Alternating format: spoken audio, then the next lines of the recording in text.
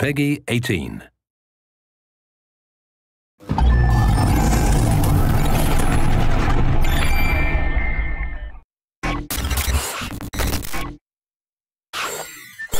Hi, my name is Colin Graham, and I'm the animation director on Watch Dogs.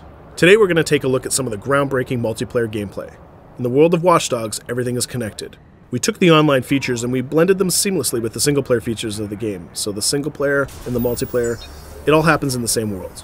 Right now we're going to show you how we can connect to other players in three very distinct ways: online hacking contracts, CTOS mobile companion app, and the competitive decryption combat. In Watch Dogs, everyone casts a digital shadow. All that information is out there for us to see. Right now in the game, we're exploring the living city. I'm using the profiler to hack citizens. I'm looking for personal data. I'm also looking for bank accounts, collecting passwords, and learning their secrets.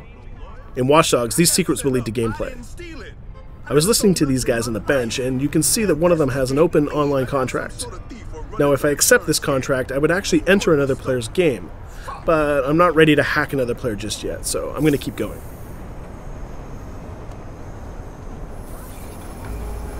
I just got hacked. There must have been a contract out on me too. If you look at the mini-map at the bottom right, it shows you that somewhere in that circle is another hacker. I'll have to profile everybody to figure out who the hacker is. Just to explain to you what happened, let's rewind a bit and take a look at this from another player's point of view. Hi, my name's Carsten Myhill from the Assassin's Creed brand team, and I've been invited to try out some of Watch Dogs' online features. It's me that's hacking into Colin's game, and I'm going to show you how I did that.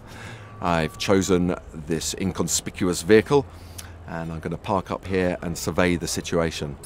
There's Colin over there. As you can see, he looks like a random NPC. He does not look like Aiden in my game. Only I look like Aiden in my game, and of course Colin looks like Aiden in his game. Now I'm going to hack into that camera up there and get a better view of the situation. So there's Colin again. I'm going to get ready to hack into his game now. He should be aware of my presence in his game at this moment, so he's going to start looking for me, so I'm going to stay put and hope he doesn't notice me. Back on my side, I just can't find the hacker. I'm going to need to take action. I'm causing the citizens to panic. I want to see who doesn't react like a real civilian. But unfortunately for me, one of them is also calling the cops. So I can see the chaos that Colin has caused. I'm going to stay put and hope he doesn't see me and try and complete the hack from here. On my side, I've got everybody fleeing the scene, but I still can't find the hacker. He's somewhere in this crowd.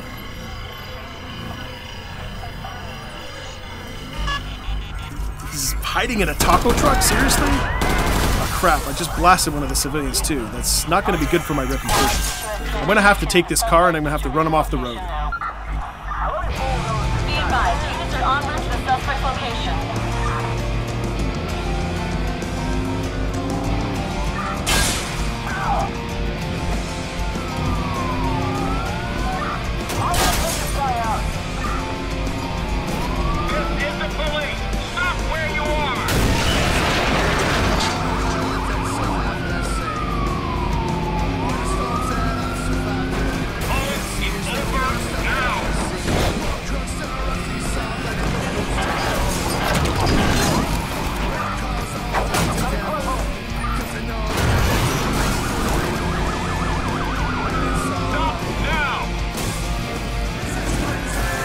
Absolutely getting hammered by the cops.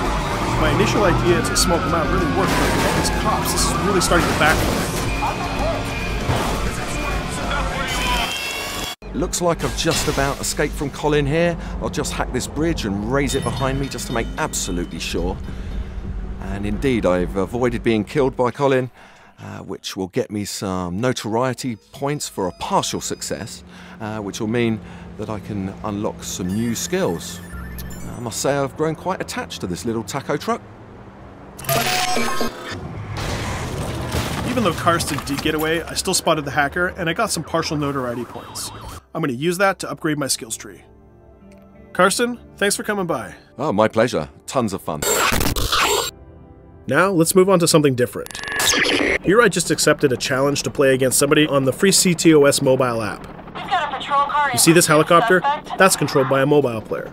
He controls the helicopter and he tries to fix the spotlight on me, and he also controls the police. In fact, he controls anything that can be hacked. and he's going to use all of that against me. The mobile player has challenged me to a race course. He could be sitting right next to me, or he could be halfway around the world, sitting on a bus. As Aiden, it's my goal to get across the city and get through all of the checkpoints on time.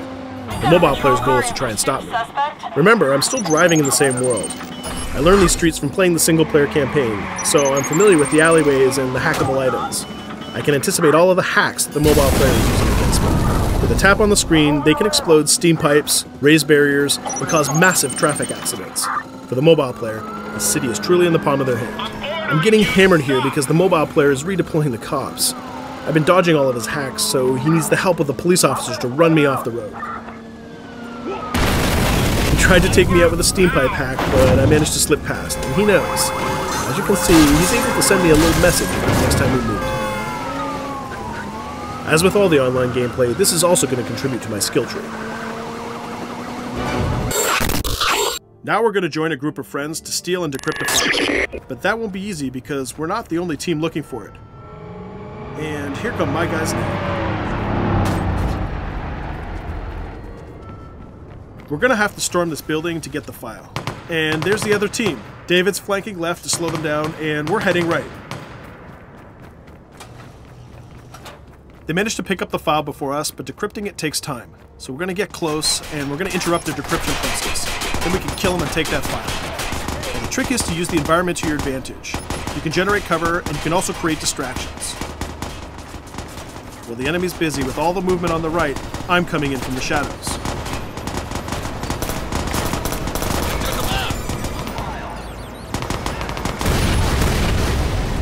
They dropped the file, so I'm going to go get it. Here's David coming in from behind, and the file is ours to decrypt. We just jump ahead a bit. We know the other team is coming back, so we want to lure them into a trap. All right, it's hot. It's armed. I'm gonna hack. Cover me. Now that they're here, we want to keep them out of range so they can't steal the file back from us. It's time to get out of here.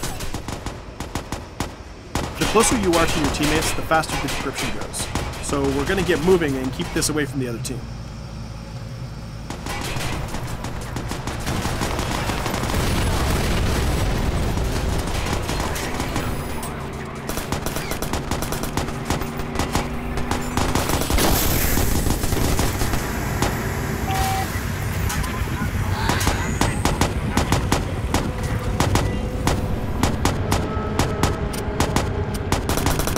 The other team is starting to lose, so they have to get close to us. They have to get back in range.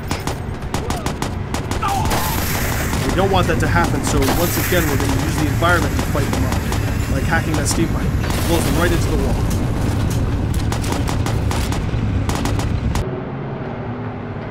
My team has changed strategy. We've all got our own cars in case we need to keep the enemy away from the guy that's holding the file.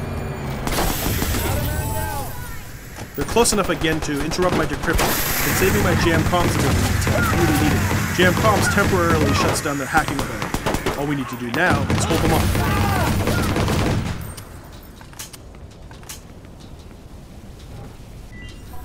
Files decrypted. Victory is ours. Enough playing with friends. Now I feel like continuing my single-player campaign. I can see that Jordy's close by. I'm going to go see what he's up to. We've just shown you 3 different ways that Watch Dogs allows you to seamlessly connect your experience with other players. In the world of Watch Dogs, everything is connected. We look forward to seeing you online May 27th.